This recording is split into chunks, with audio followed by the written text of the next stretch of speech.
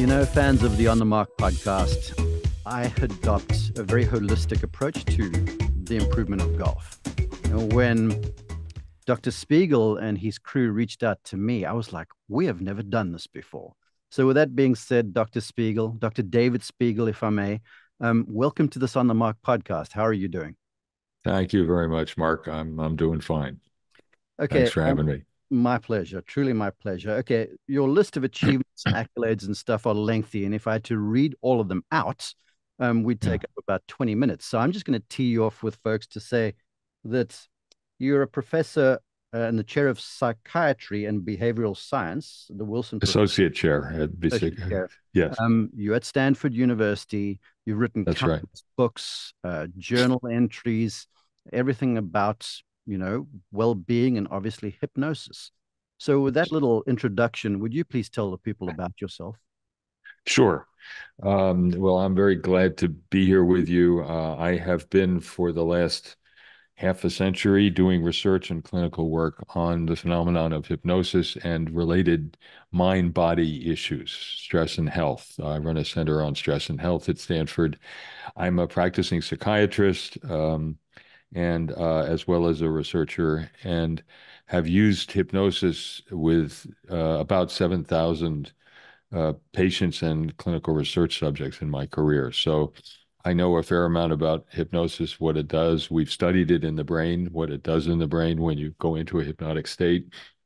And so we understand a lot more about how it works, and we know a lot more that it works. And so what I am trying to do in building this Reverie app, which is a digital interactive self-hypnosis app, is make that available to everyone. Because, Mark, I have been deeply more and more frustrated in the course of my career at how such a useful natural phenomenon is underutilized and disrespected. And I want to change that. I want people to use it to play better, to live better, to sleep better, to work better. And it is a valuable tool. And if you consider the fact, golf is not an injury-prone sport, but athletes get injured all the time. And we have lost in the United States 88,000 people last year to opioid overdoses alone. Yeah. The CDC is expecting 111,000 this year. Hypnosis is a very effective pain reliever. It is very effective for managing stress. And we have not succeeded in killing anyone yet using hypnosis. So it's an undervalued commodity that really deserves more attention. And that's why I have built an app with my colleagues at Reverie so that people can have me sitting on their shoulder in their smartphone, helping them better control body and mind. Well, if folks are interested, we'll talk about the app in just a little while. I Sure. watched a YouTube post of Dr. Spiegel hypnotizing Andrew Huberman, who a lot of people Yes. know, and I was fascinated. So I guess I'll kick it off with this. Um, I was always, when I would see hypnosis on television, I'd be like, oh, wow, cool. And then I'd be like, shucks, I don't know if I want to go into this altered state, for lack of a better descriptor. But then I thought about it more and I was like, but wait a second. If I have a few glasses of wine or if I take medication or whatever the case might be, altered states are happening inside where so I want you to describe the mechanics. What is hypnosis indeed for folks, please? Sure. And you're absolutely right. We all seek altered states and enter them from time to time. Hypnosis is a state of highly focused attention. It's like have you ever gotten so caught up in a good movie that you kind of forgot you were watching the movie and entered the imagined world? And, Really? later on, you may think about it, say, well, this didn't quite make sense and so on. But at the time, you're just in it. Hypnosis has been called believed in imagination. All right. And people you ever get lost in a sunset, just get surrounded by the beauty of it and lose awareness of everything else. That's a hypnotic state. And people who are more highly hypnotizable have more experiences like that. So it's highly focused attention. It's like looking through the telephoto lens of a camera. What you see with great detail, but you're less aware of the surroundings. Now, in order to do that, to focus that intently, which good golfers have to do, you need to be able to put aside things that normally might distract you. And as a simple example, Mark, right now you're having sensations in your body touching the chair you're sitting in, but hopefully you were not even aware of them until I mentioned it. If you were, we could stop the interview right now. So our brains are very good. Am I right about that? You just, Yeah, the absolutely. sensation's there, but you Yeah. weren't feeling it. It's automatic, and it's funny you talk about this because my goal for this year was to be more present, because there's always something to achieve and something to get to in a list. And all of a sudden I find myself at day's end having blown through everything and not Right. everything got my myopic view of the circumstance and honestly got the attention it deserved. That's exactly right. And so we can be jumping from thing to thing and never fully present in any one of them. And hypnosis, it's a little bit like flow states where you're just in it, you're just totally engaged and absorbed in it. It tends to be very pleasurable. It's self-reinforcing because you feel better when you're fully connected with your body and fully focused on doing one thing that has meaning for you. So we've got absorption in hypnosis. We've got dissociation, putting outside of conscious awareness things that would ordinarily be in consciousness in order to be so absorbed. The third part is the thing that scares people the most and the thing that needs to be debunked.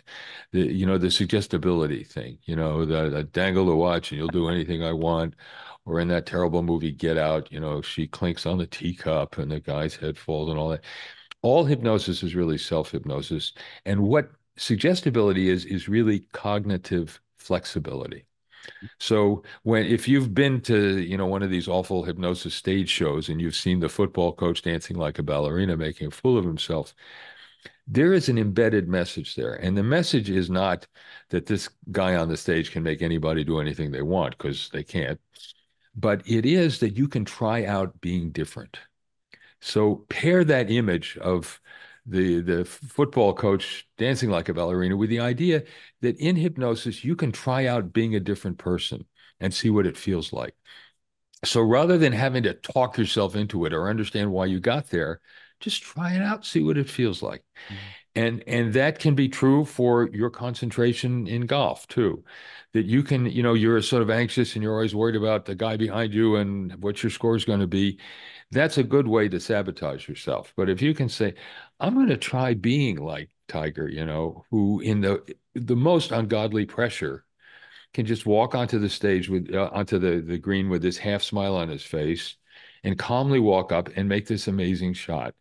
And so his capacity to be in for what he wants to be in for and out for everything else is part of his training in self-hypnosis. It's your way of making a choice about what you want to focus on and becoming the kind of person who can do that.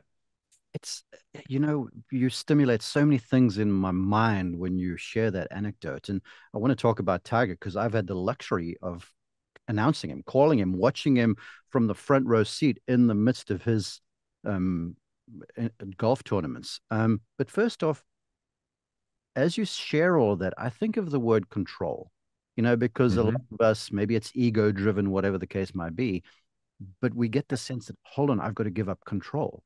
But everybody watching this or listening to this wants to be a better golfer. By definition, a different golfer. And what you say there is so appropriate because to take that next step, you've got to leave the other behind. It's like leaving first base to steal second. And this is true. True. I I mean, like this is that. my I like that. layman's anecdote, my layman's That's analogy. good. That's a good Um, one. Yeah. and what you say is right because people want to get better. But that means you got to do something, and everyone's making it physical, and I'm in control. Where yeah, it's just going to the supercomputer, the control center of it all. Absolutely right. Control begins at home. It begins inside you. And this little 3-pound organ we have sitting on our shoulders is our major evolutionary advantage, other than the opposing thumb. It's what allowed us to survive, take over, and desecrate the planet.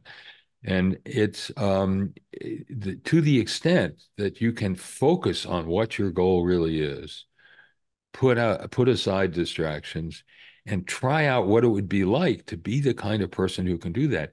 And you look at Tiger, he's not losing control, he's in control. And it's a matter of deciding on, focusing on, and allowing yourself to give yourself to the tasks that you want to accomplish and to relate to your body in such a way that it can do it that is what hypnosis helps you to do.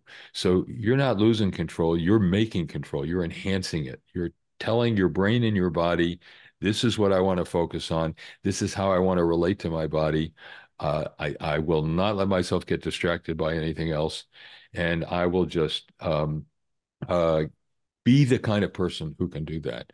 I was asked by the coach of the Stanford has a wonderful women's swimming team. They're really good, populate the Olympics a lot. And the coach noticed that his strongest swimmers were doing better in practice than they were in meets. You Now, could say the normally same you thing for think, golf, really. is that right? That Oh, yes, that they absolutely. Mm. and that's a matter of focusing on the wrong thing. And the message there is basically focus on the process, not the goal, not the outcome. Right. Because what you do when you focus on the outcome is you're disconnecting from your body and your control of your body. So what I had the women swimmers do, we did a group hypnosis session, was picture themselves just swimming their best race, but not in a meet. Just you're in the lane, and swimming is not a contact sport. It really doesn't matter what the woman in the next lane is doing. What matters is what you're doing. So focus on what matters. And I had them focus on their relationship with their body, how they interact with their body in such a way that it feels good to be swimming as well as they can. The rhythm of the strokes, where you pull, where you kick, how much, how you plan for the turn, how you do it, so that they're enjoying the experience of making the most of their body and using it well and not worrying about what the time is. And you know what? Their times got better because they did not allow themselves to be distracted by what was going on in the lanes next to them. Oh, And that's the kind of thing that I am sure, I have no personal experience of it, but I am sure that that's what Tiger does. I understand that he does a kind of self-hypnosis and plans every swing and does it before, and then he's done fairly well doing it. I would say so. I get the image of just throwing off everything that hinders us when you share the anecdote of the lady swimmers. With regard to Tiger, when I've been out there inside the ropes with him at the very highest of levels, it almost seems like you can look at him at times and he appears like he's in the zen-like state. Like he'll look at me, but almost look Yeah, through me. And I right. was on a show here recently, and they asked, it was like a celebration of Tiger, and they asked, a bunch of us just talk about, they would give a record of his and then ask us to opine. And I was like, the thing about Tiger is that he appears like when the moment happens, the man shows up. When every shot's worth one, but Tiger could sense that there were shots that just meant something more, and he would be there and he would deliver. It was an uncanny ability. So I guess my story ends with a question. Is this self hypnosis? Can you switch it on and switch it off and switch it on and switch it off? Or is he in this sort of state throughout the round? Yeah, no, you can switch it on and switch it off. And I think what you're pointing out, Mark, is he was not, focusing on the long game picture of what will it mean if I win this tournament or not. He's focused on that moment, on how I have to be with my body so that we connect and do what we need to do right here, right now. And when he's looking through you, he's saying, "You're a nice guy, Mark, but Okay. I'm not here to build a relationship with you. I'm here to make this play work." And so it's a matter of, as you narrow the focus of attention, you put outside of it things that you may have to do something about, but that are not crucial to the way, because what matters is how he relates to his body and how his body works when he takes that next shot. Yeah. And so the capacity to filter out everything else and just be present for what you need to do is, I think, his way of maximizing and optimizing what he does. And it's why he can look so glacially calm and seem, focused, but not necessarily focusing on you, focusing on what he needs to pay attention to. And that's a tremendous talent that he's making very good use of. I would argue, and I'm sure you would agree, that every great achiever gets to this place. I want to talk to you about the health benefits of hypnosis too, but I'll Sure. never forget, it's almost burned into my memory. My career in broadcast began with radio. And I was up in the PGA Tour radio studios at Sirius XM in Washington, D.C. And along the Hmm. walls, they had these big black and white pictures of Janis Joplin and Bruce Springsteen. And there was a picture of Jimi Hendrix. Mm. The photographer had caught this image, and I get goosebumps describing it, where he's obviously the auditorium is packed to the rafters. You cannot see that. But this picture is on him, and you can see the guitar, and you can see him with a microphone in front, just looking into the distance. And I was drawn in by this because you could just see he was like 100% there. He was in Yeah. his moment, doing his Hmm. thing, and not worried about what was going on around him. That's very, yeah, he was in his purple haze. That There you was, go. Yeah, absolutely. that, Yeah. that's what it is. In fact, the old color hypnotist used to wear was purple. It's kind of interesting, actually. Okay. Um, but yes, but there, it's interesting. There's something sort of magnetic about it, isn't it? You see somebody like that, and the crowd could sense that, I'm sure, that he was engaged in the experience of making the music and the sound, and not, oh, this is good. We got a good turnout here, more than 10,000 people, and none of that. It's like, and there is something very attractive about that. Good actors do that too. They just, they're you tell them you that was terrific, and they sort of don't know what you're talking about because they were that person. Yeah. They become the person they're playing, and it's that capacity to give yourself and to be different. And maybe I can explain a little, Mark, about what goes on in the brain when people are hypnotized that might help further flesh out what Jimi Hendrix was undoubtedly going through in that photo. There are three things that happen, and we've taken high and low hypnotizable people, given them hypnotic and non-hypnotic instructions, put them in the fMRI, the magnetic resonance imaging scanner, and we can determine where activity is happening in their brains. All right. And three things happen. One, you turn down activity in the anterior cingulate cortex, the dorsal part of the anterior cingulate. Now, the cingulate cortex is like a C on its ends, right in the middle of your brain. All right. And the front part is what we call the salience network. It's kind of the alarm system of the brain. It does pattern matching. And if something happens, if you hear a loud noise and it pulls your attention away, that's that part of your brain saying, you better look out. There might be something bad going on out there. And if you turn down activity in that part of the brain, it frees you to focus more intently. So just like you're saying, Tiger could see you and say hello, but he wasn't really focusing on you. He wasn't letting you distract him from what he needed to be doing, which was connecting with his body and planning his next shot. And so that's a crucial part. And one thing you should know about this part of the brain is that it is rich in what inhibitory neurotransmitter called GABA, gamma aminobutyric acid. All right. It's a transmitter that is affected by most anti-anxiety drugs like alprazolam, Mm-hmm. and Klonopin and others. It inhibits this kind of arousal.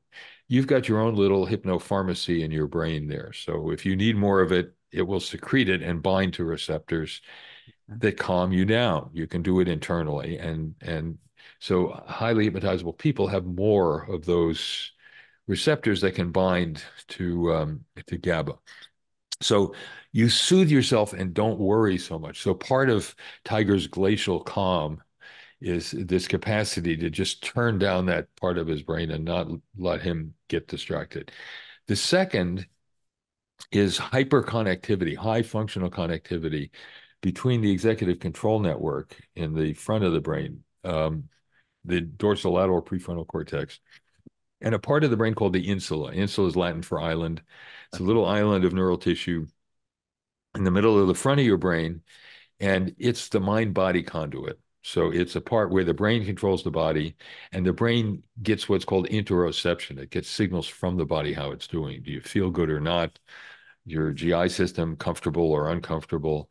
Um, we've been able to show that in hypnosis, people can control in two directions the secretion of gastric acid, which you have to do if you eat a meal.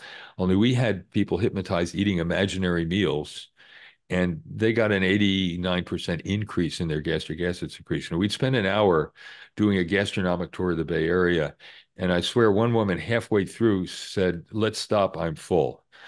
just eating imaginary food. And then we had them do the opposite.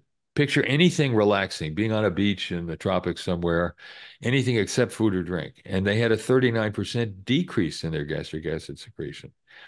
So then my colleague, the gastroenterologist, who was had an NG tube down and was recording the gastric acid, said, "Let's try this." We injected them with pentagastrin, which is a natural hormone that causes the stomach to secrete more gastric acid. And even when we did that, we in the hypnosis condition, we had a 19% decrease in gastric acid. Now, Mm. you wouldn't think you could do this. So this is a level of control and sensation in your body that we don't even think we have. And that is enhanced in hypnosis. You can enhance your brain's ability to connect with your body, to read what's going on in your body, and to control it. The third thing, and in some ways the most interesting, is inverse functional connectivity between the prefrontal cortex and the back of the cingulate cortex, the default mode network. It's the posterior cingulate. The default mode is the part of your brain that sort of identifies who you are and what people think of you. It's when you're not doing anything and you start reflecting, who am I? Have I achieved what I want to achieve? Do people respect me? Do they like me? Do they not like me? That's the default mode. And you just shut that down.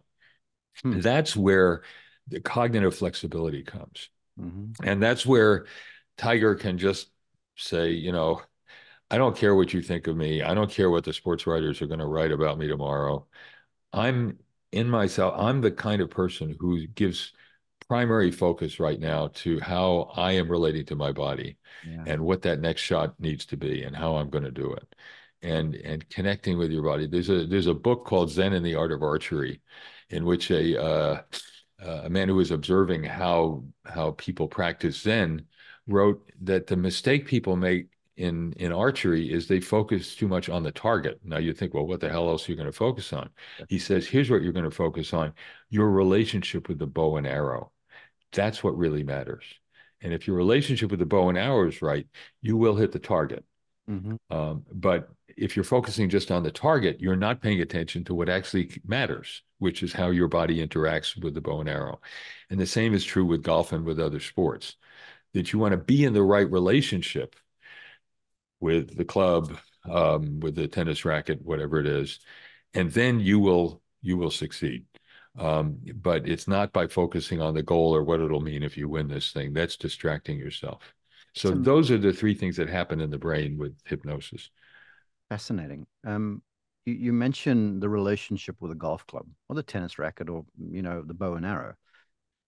And I've been, as an instructor and a coach, you can accuse me of saying to folks, you need to focus more. You need to be more purpose driven, because in golf, there's this funny thing where our value is defined by how well we get the ball to the target and how few strokes we take. So that occupies all of the attention. But then you've got this implement in your hand that's designed to propel the golf ball to the target. And we completely lose any sort of awareness of it. And then you make the swing, you think in positive, all these grand intentions, but the ball flies off into kingdom come.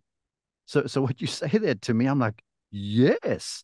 And I can see now why a Tiger Woods, when that moment was at its greatest, you can see him just lock in, and it's like the club becomes an extension of him. It's like That's just tossing a exactly it. ball, something very normal. He's relating to his body and his body to the club, and nothing else matters. And that's exactly right. If you start thinking about what it'll mean if you miss it, you're going to miss it. Or even if you're focusing on what it'll mean if you get it, you're still disconnecting your brain from its control of your body.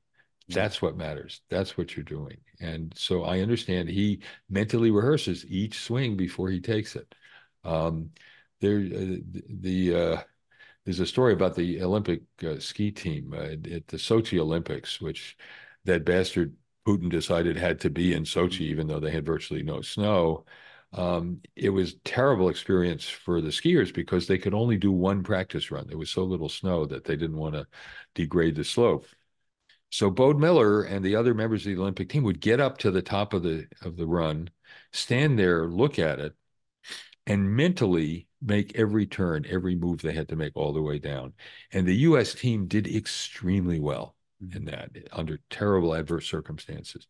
And there are, I know stories of uh, people who do parallel bars and those kinds of events in the Olympics, who, if they get an injury, which they often do, will still go to the gym every day and just sit there and mentally rehearse what they will do when they heal, when their bodies get better. And they do better. They do better because they're doing the mental programming, even if they can't do the physical programming. And we know, by the way, that neurons that fire together wire together. So you're building pathways in your brain uh, to do what you need to do. It's not simply a mental exercise. It's a mental neurological exercise where you're also preparing your brain to follow those paths and be in better control of your physical activity. You know what I love there? I'm writing it down. Neurons that fire together wire together. Yeah. Because we can get so physically aware, like when I've gone to my golf teacher for a lesson and he or she has told me to do this and that, and it becomes very mechanical. Yeah. Instead of thinking upon this, where it's basically signals from the mind to the neurons travel into the muscles, and you are rewiring pathways to make this Right. habitual change. Because if you're not completely engaged, and I'm now making a statement to get your take, really, it's like, you know, kind of spitting into the wind, because you're not you might be in it, but you're not in it, if you know what I'm saying mentally. Well, you're sending your body mixed messages when you do that. And it's a little bit, one way I ask people to help their bodies in lots of ways is to think of their body as if it were their child. Okay. Because your body is as dependent on you as your child is or was. And children know very quickly when you're distracted, when you're really paying attention to something else, and they need your connection to be happy doing whatever it is they're doing. And your body is like that. That if you're paying attention, yeah, I got to get through this next shot, but then there are two more that are more difficult, and then there's this guy giving me dirty looks, and you're distracting, and your body will react the same way your kid does when you're not giving them your full attention. So think of caring for your body as you practice getting your body to do what you want it to do. I want to ask about the health aspect of it too, because you said a lot of club golfers, even professional golfers, the game's changing, it's more athletic. And so there's more stress put on the body, and folks are Right. suffering with health issues and hips and backs and stuff like that in the game. So I want to talk about the healing of it, because I believe in that. But you made a statement earlier that caught my attention. You mentioned if someone was highly hypnotizable. Right. So it begs the question, are there folks that are averse to being hypnotized? Is there such a thing? Well, it's not so much averse. It's not an attitude. We're not blaming the subject. If some people are just not hypnotizable, and the first thing I do with every patient I see is measure their hypnotizability. It takes about 5 minutes, Mm-hmm. and it's that YouTube with Andrew Huberman. I was testing his hypnotizability, and I just love that. And if you want to get a kick, watch this, because here you see this brilliant, bearded, tough guy who is sympathetic to hypnosis. We've done collaborative research together. He's a terrific guy. But I'm testing his hypnotizability, and the instruction, and part of it is your hand will feel light and buoyant, float up in the air. If I pull it down, it'll float right Uh-huh. back up to the upright position.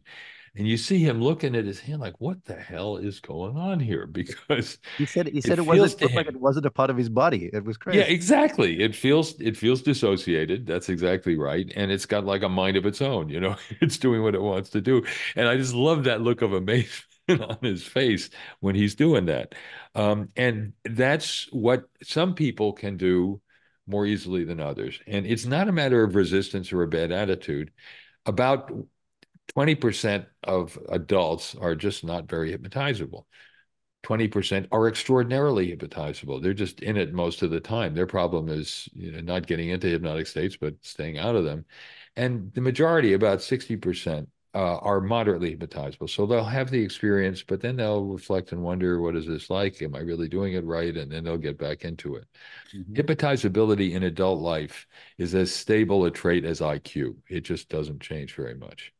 And There are biological reasons for that, and there are developmental reasons for it. So, biologically, we found a genetic variation that is associated with higher hypnotizability.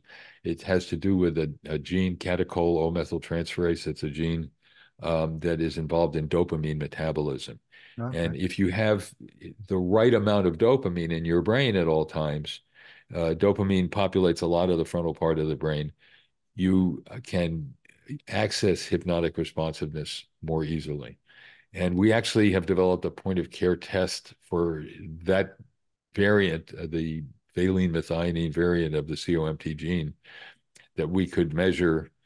I mean, I can do it behaviorally, but we can actually measure biologically whether you're genetically more likely to be hypnotizable. And there are also developmental reasons. People whose parents engaged in imaginative involvements, told kids a lot of stories, read them stories when they went to sleep, enjoy going to that place of intense focus and using their imaginations. And by the way, all 8-year-olds are in trances all the time. As you know, if you call your 8-year-old in for dinner, they don't hear you. They're out playing. And it's why My childhood is so 13-year-old is wonderful. like that. Yeah. Good. Hanging on to his hypnotizability. Work and play are all the same for kids. It's a shame we try to make them into little adults because their imagination gets all commingled with what it is they're learning. It's a wonderful time of life. And most children in that age period are very hypnotizable. But as we develop adult cognition, where we value reason more and emotion less, some of us lose some of that hypnotic ability. The other path is a less pleasant one, and that is that children who have been mistreated in one way or another often use it as an escape from an unpleasant reality, and they can't let go of it. So it's got positive and negative sources in the background, but people's hypnotizability, it's not a matter of resisting or not trying. It's some people have more ability than others. And it's a matter, we have a test on Reverie where in 5 minutes you can find out whether you're a high, a poet, mid-range, a diplomat, or low researcher. And that just guides you in how you will use it. It doesn't mean you can't get benefit, but you do it in different ways. I feel like, look, I have not been hypnotized. Maybe I'm sure I've had moments because I can stare at a sunset and have tears in my eyes, and so I mean I can get so Right. into this thing because it elicits all these emotions within. So I want to say, and maybe I'm just being a salesperson here, given that we are beings with purpose and everyone's wondering what their purpose is, being in the state where we just basically free to be whoever. I'm sure that it's exhilarating to be there and then the after experience. So that's my question. So whilst you're being hypnotized and afterwards, what is the feeling? I'm fascinated. Well, it's one of those things that's, it's similar to what's been described as a flow state where just being there is its own reward. You're not being there to do something else. You're being there just because it's fun to be there. Or when, if you've had a moment of excitement in some work you're doing and you realize you've been doing it for 2 hours and you missed an appointment and you were so into it that it is it is self-reinforcing. It's just fun to be there. And by the way, you're usually very productive and doing interesting things. So yeah, I see you waving your hand, and you've been there, you've done that, and it's great. It's a moment of kind of internal harmony where your brain and your body are together, and you're just focusing on being somewhere you like to be, on doing something you like to do and doing it well, and it's its own reward. And Yeah. by the way, if you win a tournament, great. But you would do it just to be in that state and enjoy the sense of harmony between your brain and your body. Yeah, I can certainly concur there because as an instructor, when I watch people, let's just talk very golfy here and say there's a pre-shot routine where you put things in place to give the upcoming shot the best chance of success. And I've seen people autopilot their way through there where they're kind of switched off and they're just doing what they've been taught to. And then I can watch folks who are in their routine where it's like you can see that they're completely given up to this process of breathing appropriately and making your rehearsal swing and then almost becoming what's about to happen. Yes. Because I see so many golfers where I've done this with a client and it's now improving. I'm guessing you would agree, where every day, instead of hitting balls, I want them just to make 100 swings, just free flowing. Yeah. Right. Because there was a certain hit impulse where, when I'm going to hit something, they react. It's like the sniper, I'm sure. And it's amazing how just making these swings and not being concerned about the contact and what might happen, how all of a sudden it's been liberating and it's opening up this avenue of development. Does that make But you sense? see, absolutely. What you're teaching them is to be in sync with the process and not worry about the outcome. Yeah. When you're having them swing, you're disconnecting it from the outcome. It's not where the ball goes. It's your relationship with the club and how you swing and how your body connects with it. So you're teaching them to focus on the process rather than the outcome. Incredible. What would you say to the folks? I think I know the answer, but I just must ask this because I'm listening to you like a fan. I'm listening to you like I'm sitting in one of your classrooms right now. I just get to ask all the questions. Um, Great. the I'm certain folks are listening to this going, wow, that's cool. I got to get the Reverie app. But oh my goodness, I'm kind of nervous of this and I'm apprehensive and I'm just not sure because again, we're relinquishing a certain amount of control. What's your message? Yeah, I'd say try it, you'll like it. And if you don't like it, you can stop. I mean, that's a real advantage of hypnosis over any drug. And I prescribe meds, I'm a doctor, but you can turn it on, you can turn it off. All hypnosis, Mark, is really self-hypnosis. Mm-hmm. And so all I'm doing is showing you how to identify, mobilize, and utilize an ability that you have to the extent that you have it. And I will say that most people are surprised themselves Mm-hmm. at what they can do and how they feel. I saw for the first time a lovely young woman yesterday, 24 years old, who has a genetic disease that limits the amount of cartilage she has in her joints, especially her knees. And so now she's about out of cartilage. She's going to have major surgery to try and repair it. She's in pain all the time because it's bone on bone in her knees. And she had never tried hypnosis before. And I said, well, I want you to imagine in hypnosis being where you get some physical relief. So she said, yeah, a warm bath usually helps. Okay. And so I had her hand up in the air, tingling and numb, and imagining being in the bath, feeling the warmth penetrating. And her pain at the beginning was 2 to 3 out of 10. It wasn't terrible, but she wasn't walking around at the time. And she said, I'm feeling the warmth. And, my left knee is feeling better now. And I said, now let your hand spread some of that tingling numbness to your knees. And she rubbed them. And by the end, she said, the pain is gone. I can't believe it. I don't have pain now. And, she's still going to get the knee surgery. But just the feeling that she is not sort of sentenced to being in pain all the time, because part of pain is your brain's expectation of what's going to happen when you do something that usually hurts. That's what the brain is supposed to do. Mm-hmm. But once you know what it is, you haven't just broken your ankle. You know that there's something going on and you can handle it and you're not making it worse by using the limb. Um, you don't need to have an accurate recall of what usually happens when you walk. And so she's now walking around feeling better. People can do that without drugs. So it's a something you can try and see if it helps. If it does, we're finding with Reverie that 4 out of 5 people, the first time they use it, feel a reduction in pain. They feel a reduction in stress. They get to sleep, and you'll know right away. Try it. You'll like it. If you don't, you can stop. So it's one of those things where it's a way of trying on a new skill and seeing what it would be like if you were the kind of person who could actually regulate how much discomfort you feel.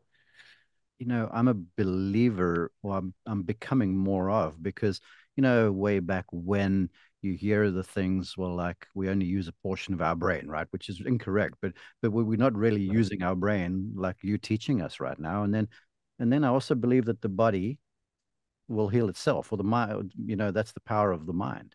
Um, because I sit here, I've a fit, yeah, youngish, 53 man, battling high blood pressure for the longest time. and you come at me Mhm. with blood pressure cuff, and I can feel my system ramping up, and the doctor's like, well, that's white coat syndrome.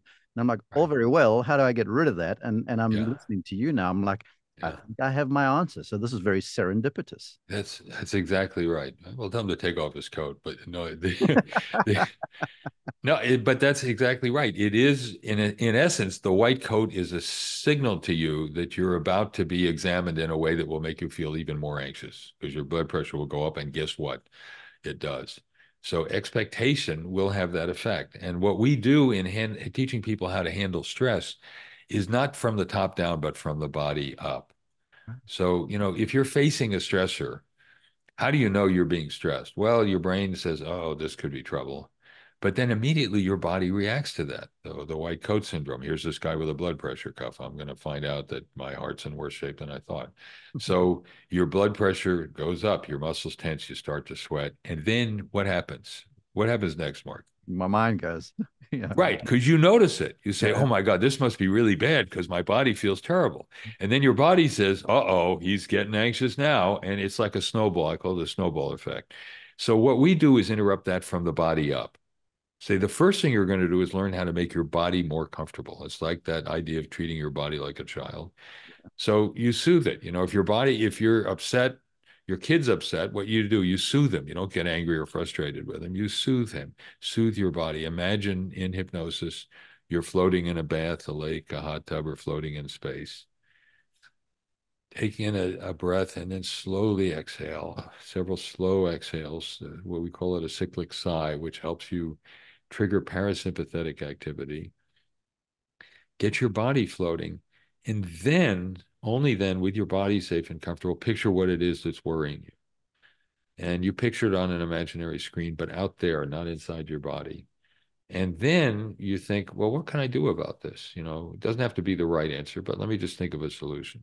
So you've already calmed your body. You've enabled your body to stay calm while you're picturing something that makes you anxious. And you're able to think more freely about what you might do about it. And you know that, if you have a big project you have to do, the minute you actually figure out a way to do it, you start to feel better. You start to feel less anxious because you see the path, you see what you can do. So you can use self-hypnosis to do it from the body up, calm your body, and then deal with the problem. you have just shared a very good golf lesson for everyone listening too, because we all get, prior to that first tee shot and or the big round of golf or the final, whatever, we have it's all this forward thoughts, what might happen and stuff, but just to bring us be present and Be calm. be present with Mm. your body and do what you do for your own little child if you were teaching your child to ride a bicycle or something. That, Fantastic. you know, don't worry about falling because then you'll fall. Think about how you need to connect with that bicycle and be in control of it and get up enough speed to keep your balance up and that kind of thing. Dr. So you, Dave, you focus in the present. Yeah, Dr. David, sorry to cut over you. I was no problem. just I know I've kept you for a long time. This has been tremendous. I mean, I've honestly, me, and I'm sure all of the thousands of listeners, feel like they've been under your counsel for about 45 minutes. So thank you. Well, I'm It begs glad the to hear question. it. It begs the Yeah, question. You've written like 13 books, amongst other things. yeah. Where can folks find those? Where do they go? Well, the best thing is to go to www.reverie.com. Mm-hmm. That's the Reverie website. We have reprints of my papers, summary of the research, instructions about how to use Reverie to get help with pain, stress, insomnia, focus, stopping smoking, controlling drinking, eating more sensibly. We have a whole bunch of different programs that you can try out. The first week is free. If you don't like it, that's fine. It won't cost you anything. And you can download the Reverie app if you have an iOS phone, from the App Store, if you have an Android, from Google Play. And I welcome you. There you go I've got to my phone try in it my out. hand. Try it out, and see if it helps you. See if it makes you feel better. But we've had 500,000 downloads. Lots of people are interested in it and using it, and I hope your listeners will give it a try. And I'll tell you one example. Athletics is not my big thing. I enjoy skiing and doing lots of things. I was trying to water ski and I just couldn't. You get tense, you kind of hold on too tight to the cord, Sounds like a and I golf kept club. face planting in the water. Yeah. And I said, "Come on, Spiegel, you teach people this for a living." And I hypnotized myself, and all I said to myself was, arms straight, knees bent. I was doing the opposite. I was keeping my knees straight so I couldn't, absorb the bouncing, and trying to control it with my arms, which was making it less steady a pull. Yeah. And so I just arms straight, knees bent, arms straight, knees bent. And you know what? I was up and skiing. So I have to, I'm usually the last one to remember that that I do this for a living, but it works. Yeah, it's like me when I give golf lessons. I mean, goodness gracious, I don't get to play very much, and I've got thousands of swing thoughts going on in my head prior to the time. But your point is so well founded. All the best information in the world amounts to a hill of beans if you can't direct yourself to the job at hand. That Right, right. moment. And just think of your relationship with your body and how you're helping it and it's helping you. And that's what matters the most. And you've honestly helped all of us. So I'm so thankful to you I'm for so joining glad. us. This has You're been most welcome. fascinating and enlightening, and so thank you. My pleasure, Mark. Thank you for having me.